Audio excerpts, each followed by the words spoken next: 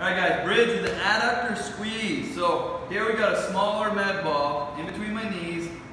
I got my heels up on top of the bench.